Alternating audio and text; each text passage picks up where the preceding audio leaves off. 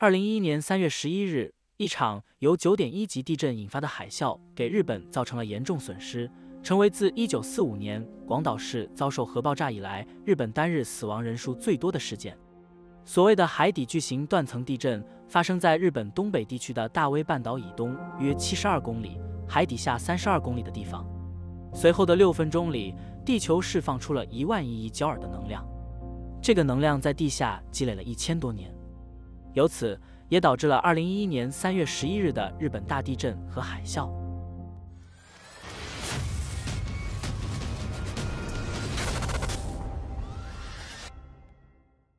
这次地震释放的能量相当于一次性燃烧地球上所有化石燃料储量的总能量。这股难以想象的能量隐藏在海洋表面下面，以接近500英里每小时的速度向外传播。当这些海啸波在日本登陆时，它们携带着高达50英尺的海水墙。仅在1天内，数百万人失去电力，超过10万栋建筑物将被摧毁，超过19000人下落不明或丧生，有217平方英里的土地被洪水淹没。2021年的官方数据报告称，在1天内有19747人失去了生命，其中大多数人是被淹死的，其中的大多数人都是老年人。至今仍有2000多人失踪。在巨大海啸的冲击下，福岛第一核电站被淹没，电站失去了电力，备用电源也停止工作，导致无法充分冷却核燃料。接着发生了3次爆炸，释放出的放射性烟雾笼罩了周围地区。这是第3次爆炸发生的意外事故，导致核燃料、金属和混凝土形成的致命混合物核燃料基层。福岛核灾的应对工作已经持续了10年，成千上万吨的放射性表层土壤仍然存放在无数黑色袋子中，堆放成金字塔状摆放在农村道路上。至今，核电厂的清理、维护和停用工作仍在进行中。311地震已经成为有史以来日本记录的最大地震，也是自100多年前记录以来世界第4大地震。引用当时的日本首相菅义伟的话，在第2次世界大战结束后的65年中，这是对日本来说最艰难、最困难的危机。之后便发生了核熔毁事件。实际上，一次震撼了地球的地震，以及比大多数建筑物还要高的洪水，是极少见的设计考虑因素。福岛第一核电站是一座于1971年首次投产的大型核电设施，由6台废水堆反应堆组成，紧邻太平洋，也是世界上最大的核电站之一。就像所有核设施一样，福岛第一核电站在设计时考虑了安全性，包括对极不可能发生的危险，如大地震、洪水和恐怖袭击进行了结构、设计和程序的定制。然而，出于实际考虑，它并没有为同时发生多个这些事件的组合进行设计。这种情况无法预测。2011年的地震和海啸就像一次偶然的小行星撞击，远非寻常，人们也没有为此做好准备。结合人为错误，才会创造出人类历史上发生的另一种事件。当福岛第一核电站的传感器探测到有记录以来第4大的强烈地震时，日本即将迎来自己的切尔诺贝利事件。这个事件被评为国际核事件分级的最高级别。现场的活跃反应堆会自动地将足够的控制棒插入到反应堆核心中，以吸收中子，制止链式反应并关闭反应堆。这也意味着这座工厂会突然失去了电力。于是，位于核电站底部、距离水面仅5米的紧急柴油发电机启动了。一切都按计划进行。然而，大约60分钟后，一堵高出海平面50英尺的海啸冲向了核电站，福岛瞬间被洪水淹没，这远超设计时被认为是最坏情况的2倍以上。供应所需电力来的原柴油发电机也淹没在水中。核电站周围的洪水无法继续冷却反应堆，所有的反应工作几乎立即停止。在这1天结束之前，冷却剂水被蒸发，核燃料暴露在空气中，反应堆1号内的温度升至太阳表面温度的1半。福岛被淹没时，它的命运就已经注定了。在接下来的几天里，1号和3号反应堆都将受到强烈爆炸的冲击，这是由于熔毁过程中氢气积聚引发的，导致反应堆内的材料蒸发。2号反应堆也在3月14日熔毁，然后在3月15日发生了第3次爆炸。对于融合渣，这是世界上最危险的物质之一。融合渣已经形成，这种放射性的岩浆渗出到1号到3号反应堆的容器底部，很可能穿透了14厘米厚的钢材，聚集在地下室的地板上。我说很可能，因为直到今天，我们仍然不知道所有的融合渣最终去了哪里。而已知的是，核燃料不再被包裹在容器内，辐射物质通过爆炸、洪水和反应堆本身释放到环境中。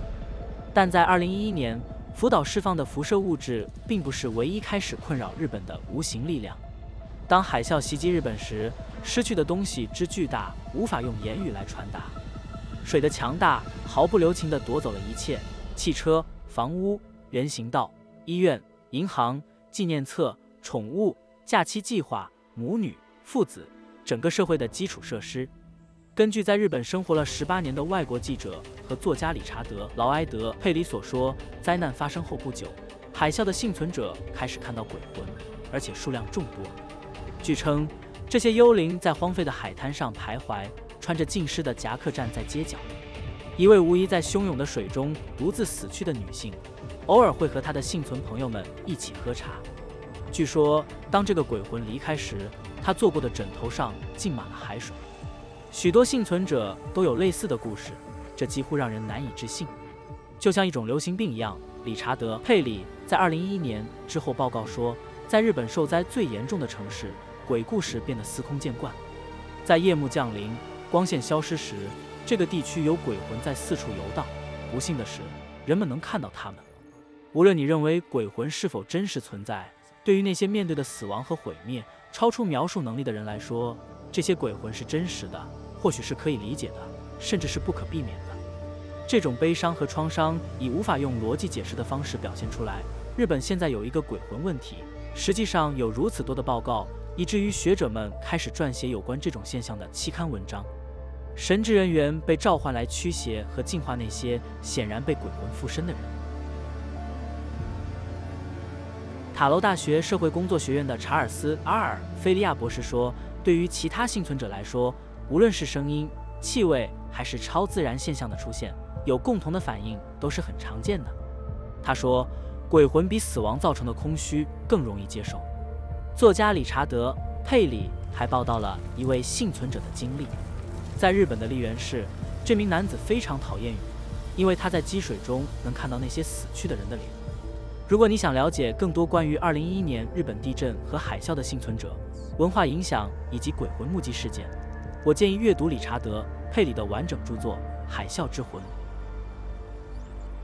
核电站发生的最严重事故是放射性材料意外被释放到环境中，因为反应堆燃料棒中的材料，如油，会释放出能够损害或摧毁生物组织的粒子。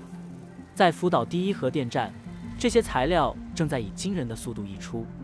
这些辐射材料以3种方式释放出来，一些通过紧急排气被排入大气中，以防止类似于震动1号和3号反应堆单元的气体爆炸。2号机组之所以没有发生爆炸，是因为进行了这种紧急排气。其他放射性材料在无法阻止的爆炸中被抛入环境中。灾难释放的大部分辐射以这2种方式溢出。事故中的其余辐射物质被排入大海，作为受污染的冷却水。这正是为了防止失败的反应堆芯进一步出现故障而不断注入的水。在海啸发生后的几个月，数十万吨受污染的水从储存罐中排入了太平洋。这种做法自然也引起了极大的争议，因为最强大的洋流会经过福岛县的海岸线，倾倒到这里的放射性水会无可避免地传播到各处。根据法国辐射防护与安全研究所的说法，从福岛流出的水是世界上最重要的个体放射性源之一。人们是否因此必须感到害怕呢？切尔诺贝利现在已经成了灾难的代名词，是人类历史上唯一另一个被评为和灾难规模最高等级的事件。不过，把福岛与切尔诺贝利放在一起比较是具有误导性的。虽然福岛第一核电站发生了释放放射性物质的爆炸，但反应堆芯本身并没有爆炸，而是在几天内慢慢融化和氧化。这意味着材料实际上被困在了建筑物内，而没有像爆炸那样将200万千克的反应堆盖子抛向天空。直接比较这2次事故，福岛释放的辐射量最多只有切尔诺贝利核灾的10%。显然，正常逻辑中，辐射越少，危害就越小。在1986年，切尔诺贝利核灾最终排放出的污染物影响了500公里以外的地区，而福岛的污染物只扩散到60公里。切尔诺贝利核灾产生的排除区域达到了30公里，而在日本只有20公里。切尔诺贝利核灾是历史上最严重的核灾难，直接和间接可能造成了4000多人的死亡。而福岛则根据所有的报告和估算都没有导致任何死亡。此外，对日本海岸线的测量还表明海洋生物几乎没有受到影响。这些比较很重要，因为很容易将福岛视为与切尔诺贝利相等，但事实并非如此。科学家们一致认为，对健康的影响微乎其微。日本的核能专家道明会告诉法新社，经过他们的处理，这次事件带来的影响对于整个地球来说几乎可以忽略不计。当然，这种说法遭到了很多人的抗议。尽管福岛核灾与切尔诺贝利不可相提并论，但其影响仍然在某种程度上持续存在，就像水坑中的幽灵面孔一样。日本是地球上人口密度最高的地方之一，虽然福岛核灾的排除区比切尔诺贝利的要小，释放的放射性物质也较少，但这仍意味着超过15万人不得不离开家园，还有成千上万人作为预防措施而搬迁。食品供应被中断，日本政府迅速采取行动，分发了碘化钾片，以限制可能的健康影响，并且在这方面取得了成功。但其他损害已经发生，也是不可逆转的。受污染的土壤可以被挖掘掉，水可以被清理，但信任却很难恢复。社会的调查和证词一致认为，对日本政府的不信任一直在很高的水平。不到一半的撤离的居民计划回到他们的家中，打算回去的大多数是老年人，他们失去的太多。年轻人更是害怕在这个封锁区域养育孩子。装有辐射检测器的标志试图向公众保证，一些地区正在变得更好，是安全的，可以返回的。但据报道，政府的清理工作在日本公众眼中普遍被视为一种为了2021年奥运会而进行的一种美化政治表演。在2015年，仍有近23万人被疏散，这是一种文化伤痛，比任何 alpha、beta 或 gamma 辐射都更深。2016年，作家史蒂夫·费瑟斯通采访了福岛县内奈哈拉镇的一名男子，这名男子已经回来经营他的餐厅。唐人街是这个城镇唯一有酒水供应的地方。然而，他的女儿决定不再跟随他工作。费瑟斯通注意到墙上的时钟停在了下午2点47分，正是半个多世纪前地震袭击该镇的时刻。这位男子表示，他发誓永远会让时钟停在这刻，至少在他们镇上的生活恢复正常之前不会重置。到2011年12月，福岛第一核电站的反应堆通过冷却和控制工作，实现了所谓的冷停堆状态，核裂变不再发生。如今，该电厂是稳定的，3个融化的反应堆核心仍然在散发热量，但热量不多于小汽车的热量，也没有发生重大的大气排放。之所以仍需向反应堆注入水，主要是为了抑制尘埃。电厂本身已被清理、除草并覆盖树枝，在电厂周围还建造了一堵冻土墙，就像一道冰护城河，以防止地下水渗漏。截至2018年，每天有5000名工人在电厂工作，继续进行拆除工作。这是一个令人难以置信的努力工程。商店和餐厅入口处有一个标志，欢迎玩 Pokemon Go 游戏。电厂现在有95%的区域甚至不需要佩戴防辐射口罩或防护服，除非有人预见到这是一场无法预料的灾难的实际和可预见的结局。东京电力公司是运营这座核电站的公用事业公司，今天正在与日本政府一起监督清理工作。要说反应堆发生的事情是无法准备的，这可能并不准确。在灾难发生前，可能存在一些风险和问题，但具体情况会因多种因素而异。如果说福岛发生的事情是因为某个人的过错，除非是地震发生在几公里之外的某处，否则说这是不切实际的。1991年，美国核规管委员会警告了东京电力公司，称紧急电力可能会因洪水而停止工作。这意味着某些风险和问题在福岛事故之前可能已经存在，但真正的问题通常在灾难发生后才会得到全面的评估和认识。在1991年，1号反应堆的2个备用发电机中的一个因为洪水而发生故障，但公司并没有采取行动。一个工程师提醒了他的上级，警告说海啸可能会严重损坏他们的发电机。然后，2004年，日本政府内阁办公室也同样警告了东京电力公司，这是灾难的一个重要背景因素。在2006年，一份公司内部的报告建议东京电力公司采取安全措施来防范可能在5年后发生的完全相同大小的海啸。然而，尽管有这些警告和建议，东京电力公司似乎没有采取足够的行动来提高福岛核电站的安全性。这也是东京电力公司被广受批评和争议的主要原因。尽管公司内部的研究表明存在潜在的风险，但东京电力公司的领导层似乎没有公开这些研究结果。他们担心公开不确定风险的信息会引发公众的焦虑，这导致了福岛核事故的发生，对日本国内和国际社会造成了严重的影响。2012年7月5日，一项独立调查得出结论。东京电力公司未能满足基本的安全要求，该公司没有进行适当的风险评估，也没有制定应对大规模附带损害的计划，而且缺乏切实可行的疏散计划。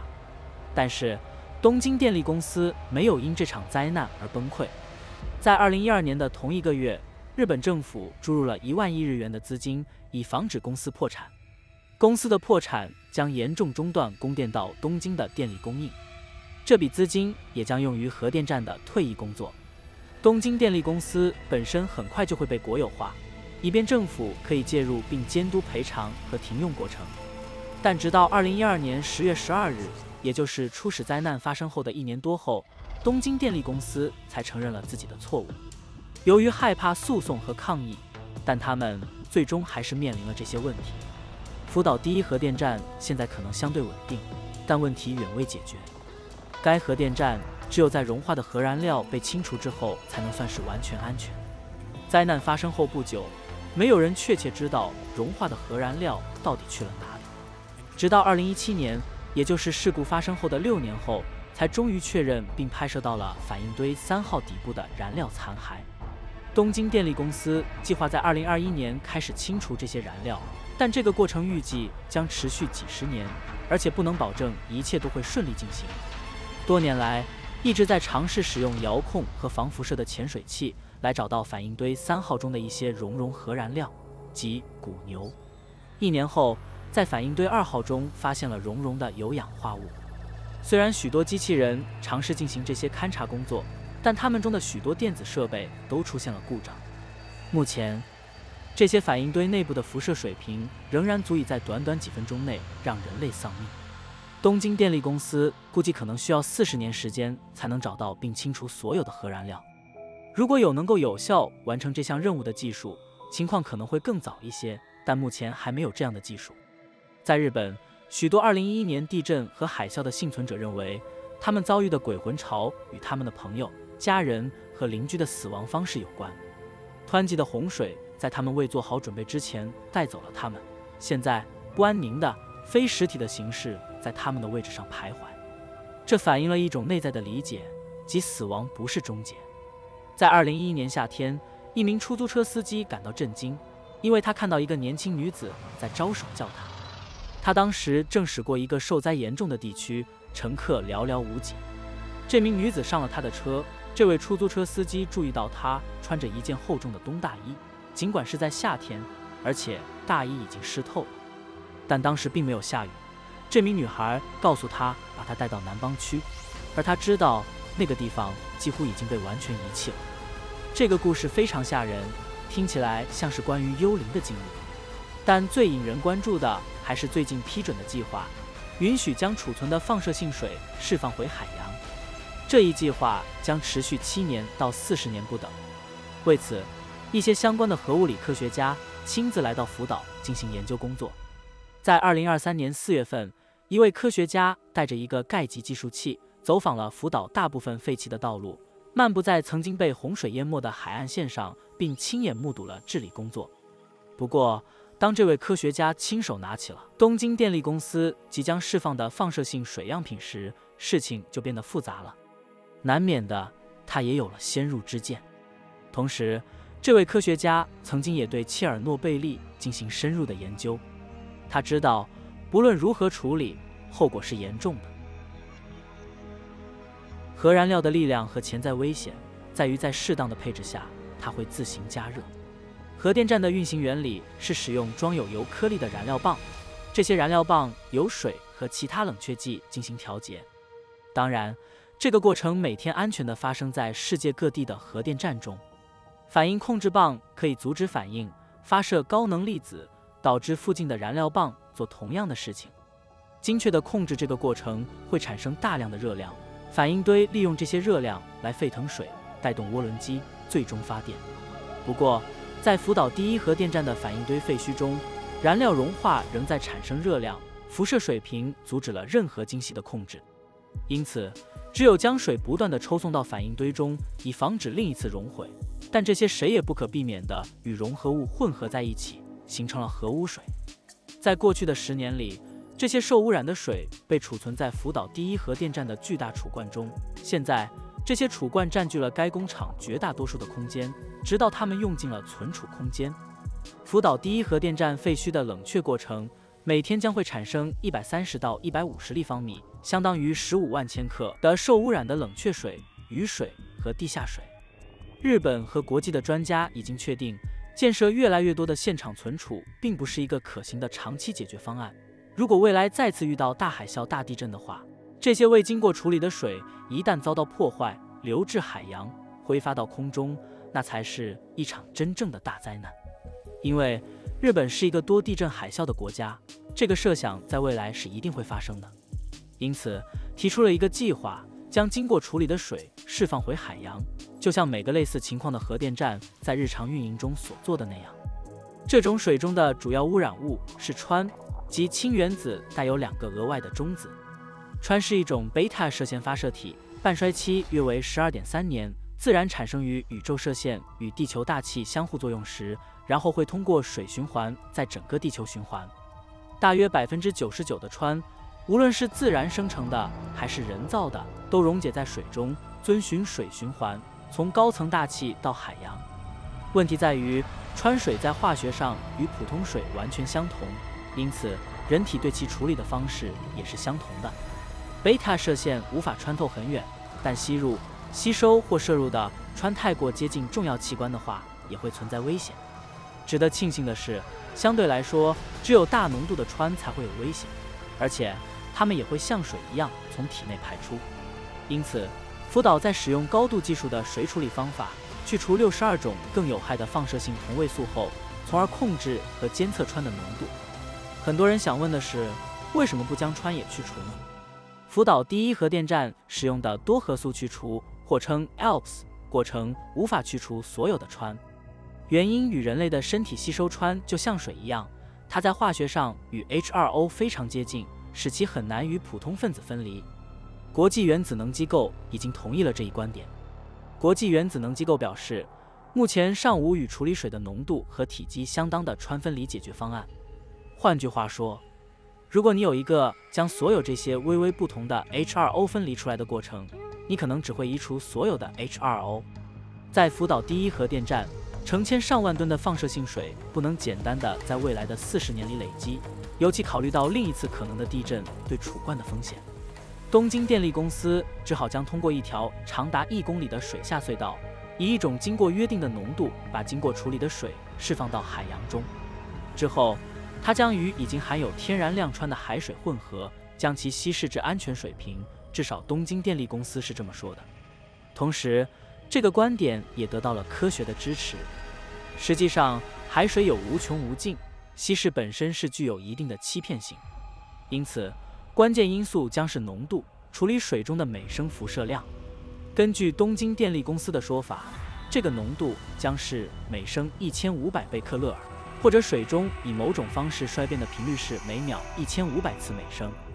这远远低于许多其他国家的监管水平，以及世界卫生组织的饮用水质量指南。这也远远低于许多运行中的电厂每年排放的水平。当然，为了舆论影响，东京电力公司也特意与其他国家进行了对比，指出法国每年向海洋排放的氚比福岛要多500倍。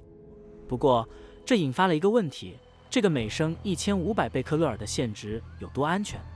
根据数学计算，这个限值的安全性可能会因氚的浓度和水的容量而有所不同。如果以福岛的稀释海水混合物可以饮用为例，每天直接从海底管道饮用2升来自核灾难的水，经过1年后，仍然不会累积到被认为会引起负面健康影响剂量的1/1000。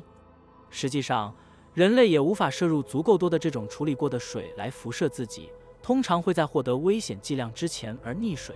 至少这是国际社会被告知的，也是大部分科学家所认为的情况。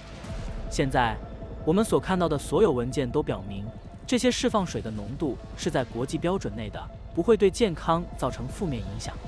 在这篇文章中，我们直接从东京电力公司获得了相关信息。目前，人们并没有真正的理由怀疑所有的事实和数据。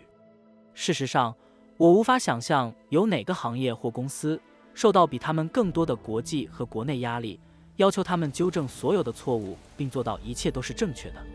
然而，即使所有这些事实都是真实的，人们仍然可能感到担忧，特别是在关于食品和环境安全方面。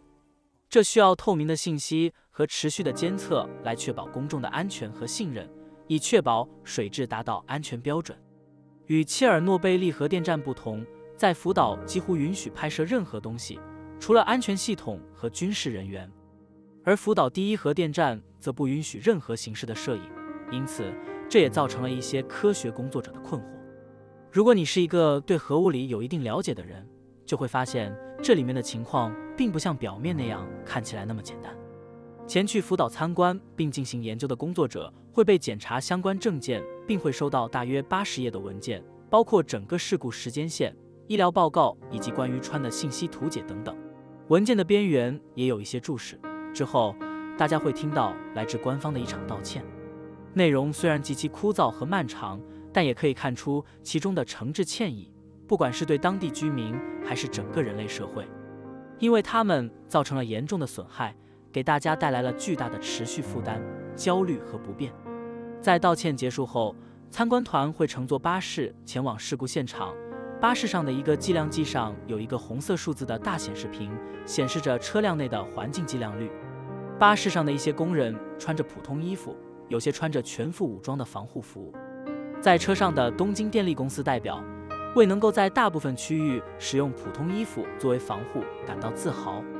在其中的一条街道上，那里特意悬挂了鞠躬示意牌，以示对过世工人的尊敬。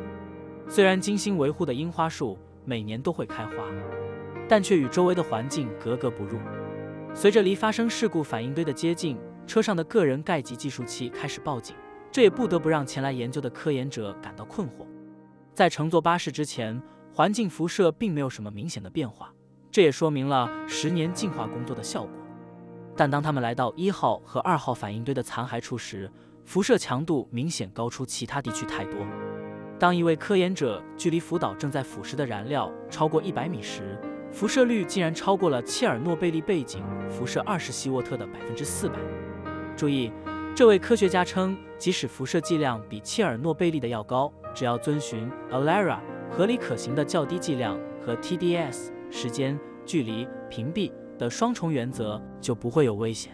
因此，一般来说，前来参观或研究的人员是有一定的时间距离限制的。但之后，他们来到福岛的废弃反应堆外，又一次接受了讲座，这不可避免地减少了屏蔽和距离，增加了停留时间。在那里，显然有足够的时间进行问答环节，甚至停下来为合影留影。这个短暂的停留是日本政府和计划运营商东京电力公司进行的风险和回报计算的最佳例证。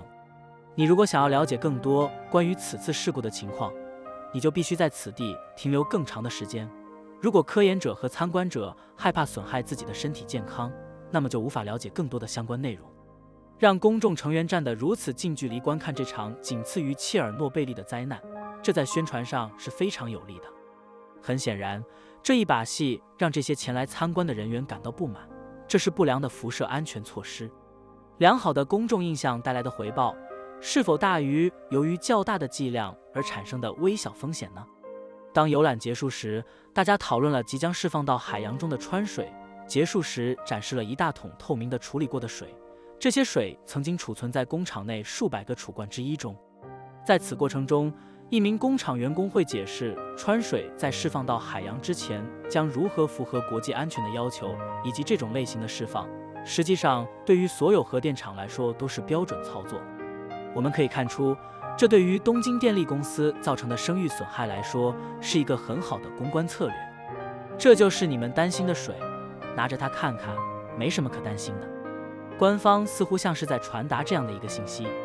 不过，这对于了解有关辐射的任何人来说，这个演示显然有误导的嫌疑。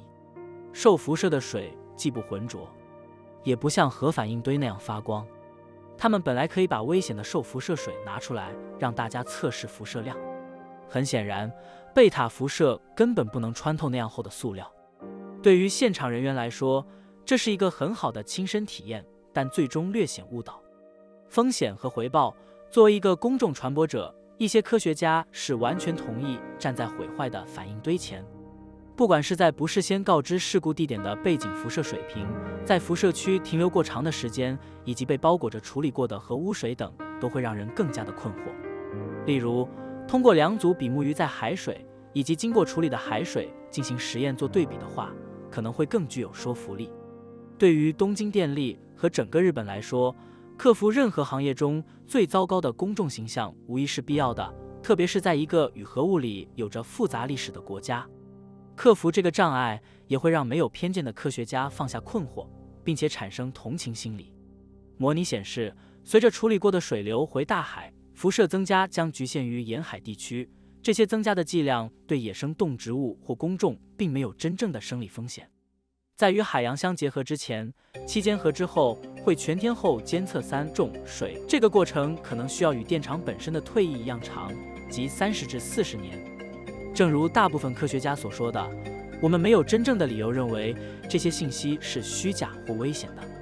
这次海啸引发的水灾对日本的长期影响，远比处理后的水可能造成的影响要大得多。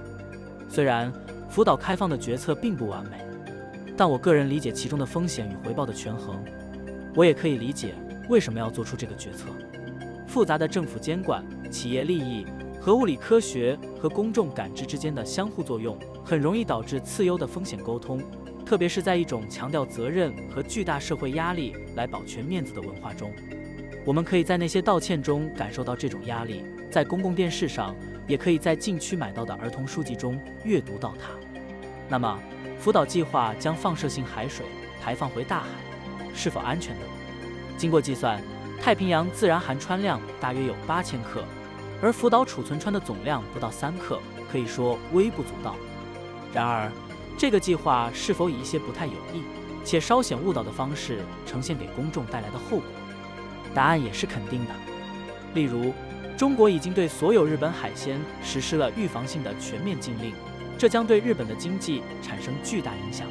环保团体通过声称这个计划就像稀释的威士忌和可乐，从而煽动恐慌情绪，但他们基本上误解了浓度和酒精度量的含义。我们知道，核能是地球上最清洁、最高效、最可利用的能源之一。要产生1000瓦时的能量，即美国一个家庭在48分钟内消耗的量，核电站只排放12克二氧化碳，约3个2升的汽水瓶。与此同时，要产生相等的能量，煤电厂会排放820克的 CO2， 相当于一个满满的浴缸。考虑到生产的环境成本，核能比水力能源、地热能源、太阳能源以及任何其他能源都更清洁，除了风能。但这并不一定意味着核能是世界能源的长期解决方案，因为核材料可能是地球上最有毒的物质。切尔诺贝利的经济损失估计为近2500亿美元，远远超过了乌克兰的国内生产总值。与此相比，福岛核事故发生在更加人口稠密和发达的地区，估计将使日本受损超过5000亿美元，相当于其国内生产总值的10%。此外，核反应堆中最常用的元素铀并不是无穷无尽的。使用现今的提取方法，剩下的油供应只够约230年。许多人会说，核能只是减少碳排放的短期解决方案，直到真正可持续的能源变得普遍。但核能的最大问题不是熔毁的风险，也不是油的供应，而是核废料。所有现行的商用核电站都通过核裂变过程来工作的。通常使用的核元素是油，在核电站使用约6到8年后，油将释放出足够的能量，便不再适用于核反应堆。但这并不意味着它会停止释放能量。燃料棒仍然具有足够的放射性，以致在被移除后的数万到数十万年内，仍会释放致命剂量的辐射。因此，问题是，我们应该怎么处理这些废弃的燃料棒？答案虽然看起来很简单，只要将它们放在一个可以永远保持不被干扰和隔离的地方，但这并不那么容易。实际上，目前世界上没有任何核废料被得到长期的储存。现在，地球上存在的每一部分核废料都存放在临时的储存设施中，以待建设长期的解决方案。大多数核废料都存放在水池中。水在屏蔽辐射方面表现得相当不错，因此这是一种廉价和简便的存储燃料棒的方法。通常，这些水池物理上位于核电厂内部，因此当使用过的燃料棒从反应堆中取出时，直接将它放入水中并保留在那里。由于放射性材料仍然在释放能量，自然会继续加热水，但冷却系统和泵会将水保持在沸腾温度以下。但要做到这一点，电厂就需要电力。如果电力故障，备用发电机也故障，那么泵和冷却系统将停止工作，因此水会升温并可能沸腾蒸发。水是用来阻挡辐射的，所以没有水，辐射就会直接释放到环境中。事实上，福岛正是发生了这种情况，主要和备用电源都失效了，因此用于已使用燃料池的泵和冷却系统无法运行，导致水升温。在足够长的时间内，已经使用的核燃料棒会冷却，这通常需要在储存池中存放10到20年，然后通常会被封装在铅衬的铅箱中。这些混凝土和钢铁容器可以阻挡辐射，但这也不是永久的解决方案。这些铅箱不能考虑地震，不能抵御海啸，也不能在没有人类的情况下运行。这些铅箱需要安全措施和维护。如果没有人类，它们很容易会在时间的推移中受损或破裂，把内部的辐射释放到环境中。现代人类只存在了大约20万年，所以很难确定这个物种是否会继续存活数百万年甚至更久，而最有毒的核废料将继续释放辐射。此外，人们几乎不能期望今天拥有的核技术主要文明将继续存在数千年。罗马帝国曾经无疑是地球上最强大的文明，有学者甚至认为它是地球上有史以来最强大的文明，比美国、欧洲或任何现代文明都要强大。但最终它崩溃了，文明的兴衰或许也将如此。因此，长期的核废料储存需要比任何政治结构都要持久，它需要在没有人类监督的情况下运行，它需要真正而明确地是永久的。而芬兰正在建设这样的储存设施。这个地区几乎没有自然灾害，它没有地震，没有海啸，实际上没有任何可能损坏核废料储存场地的自然现象，尤其是它还位于地下1500英尺的深处。在芬兰波罗的海沿岸的一个岛屿下方，该国正在进行挖掘工作。他们正在建造世界上第一个永久的核废料储存设施，深入稳定的1500英尺的基岩下。目前，他们已经完成了挖掘工作。2020年开始将核废料填在储存设施中。他们将在长隧道中挖掘出小孔，用来放置核废料的容器，然后用粘土填充隧道，供子孙后代永远使用。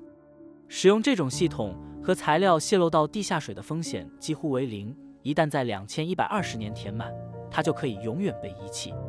因为材料会埋得很深，而且很难到达，所以一旦完成就不需要人类管理。没有安全措施，没有维护，什么都没有。这意味着它应该是真正安全的，但在离开之前，他们需要对抗一件事：人性。作为好奇的生物，很难抵制人们对探索的冲动。如果有人发现了一个数千年前的神秘建筑物，想要打开它是非常自然的事情，而对于核废料处理厂来说，这便是一个问题。实际上，人类就是这样对待埃及的金字塔的。这些结构被建造成埃及精英的最终永久的安息之地，而我们之所以打开它们，是因为我们很好奇。打开核废料存储设施会释放辐射，影响未来的文明，所以我们必须告诉他们不要触碰这些地点。但这说起来容易，做起来难。美国能源部委托了一项研究，探讨如何向遥远的未来传达这种危险。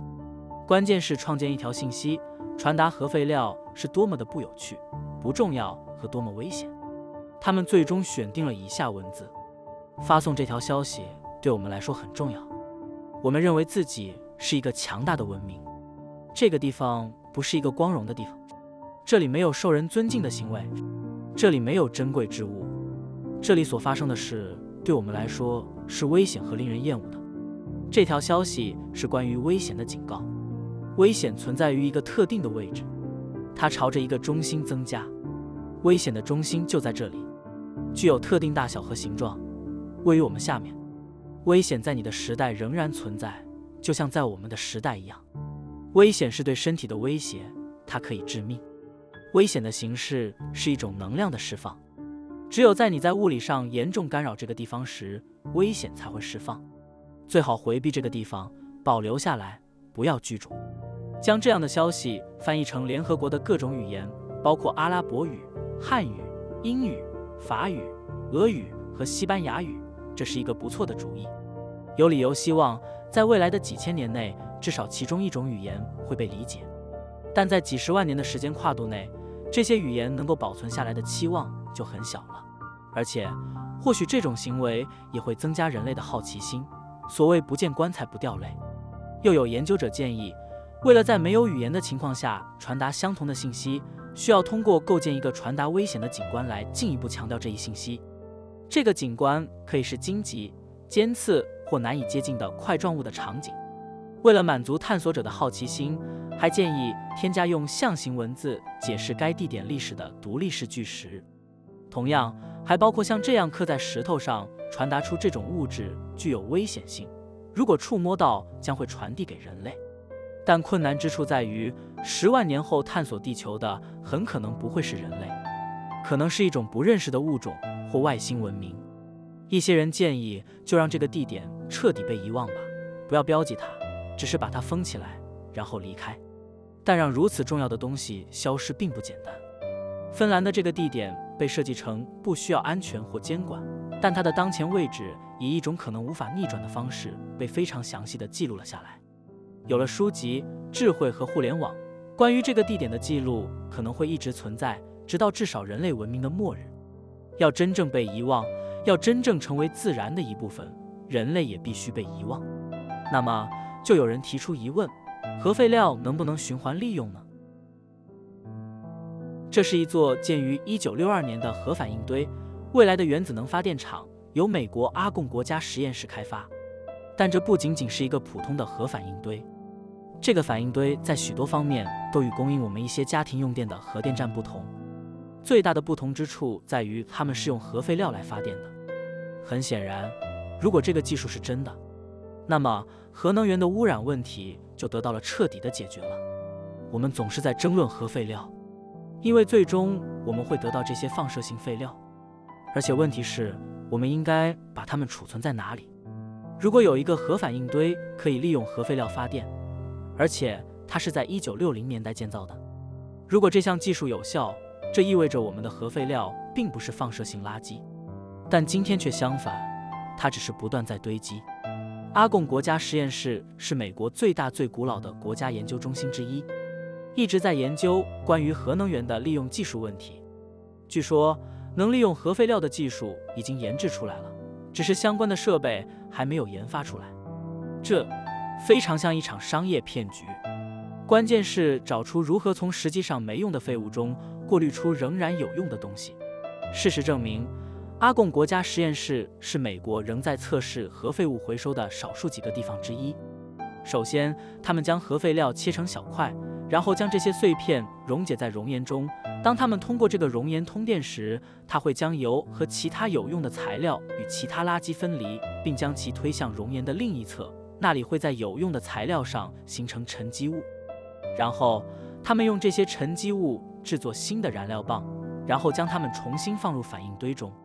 这不仅可以做一次，你可以多次进行这个过程，不仅发电，还可以减少核废料的放射性寿命，因为你使用了那些寿命最长的材料，将放射性寿命从数十万年降低到数百年。这是一种更容易储存的时间框架。如果能成功实施这一过程，就可以拥有一个核燃料的循环。开采油，将其用于反应堆，过滤出有用的材料，然后你可以再次使用它，直到完全变成废料。当无法再次使用时，可以将它存放在更短期的、更易管理的储存设施中。这被称为封闭燃料循环，有很多变种，但这并不是假设性的。一些国家，比如日本，已经在实施这一过程，他们称之为这样做是因为它减少了对进口燃料的依赖，节省了油资源，降低了核废料的放射性，这是有道理的。那么，美国是如何做的呢？1977年，吉米·卡特总统宣布了旨在阻止不断增加的核战争风险的新政策，这意味着停止所有的核循环。我们要问为什么？记得在回收过程中分离出来的材料吗？其中之一是钚，它是一种高放射性元素，被视为核扩散的最高关切问题。因此，吉米·卡特总统停止了所有核循环，称在没有在处理和回收的情况下，一个可行的和经济的核能计划是不可持续的。美国转向了无法处理核废料的反应堆，称为快中子反应堆，并转向了现在的反应堆，称为清水反应堆。但是，尽管美国停止了核回收，其他国家并没有停止。禁止核回收不再被视为减缓核扩散威胁的有益手段，因此，里根总统在1981年解除了禁令。但那时，公司已经投资于无法回收的反应堆类型，这种类型就是我们现在拥有的类型。今天，主要的观点是核燃料回收成本太高，根本不经济。与使用便宜且充足的新油相比，这是真的。那时，有什么动力促使任何人回收他们的燃料呢？但这些激励正在发生变化。担心全球冲突是否会切断燃料供应，以及认识到我们需要尽快以尽可能多的方式获得更多清洁能源的事实，已经开始唤醒人们对一项技术和一个曾经抛之脑后的梦想的兴趣。我们不是在谈论一种仅存于梦想中，希望能够实现的技术，我们谈论的是已经在以前被演示和验证过的技术，只需要将其商业化。然而，还有很多问题要解决，还有很长的路要走。如果我们能够回收核废料，我认为这会深刻地反映出作为人类我们所能够实现的事情——分裂原子。我的意思更简单，改变我们的想法，克服我们的恐惧，利用我们的资源、技术和聪明才智，使明天比今天更好，为他人的生活带来一点点改善。当然，这仅仅是个开始，不仅仅是释放了原子能，总有一天我们将利用潮汐的升降和囚禁太阳的光线。所以，这里并没有简单的答案。我们需要看的是未来是否会发生变化。当然，我希望这个变化是积极的和更加透明的，也希望这期能为我的粉丝解开这个困惑。当然，你是站在理性这边，还是更加倾向于情感，这与我无关。感谢大家观看。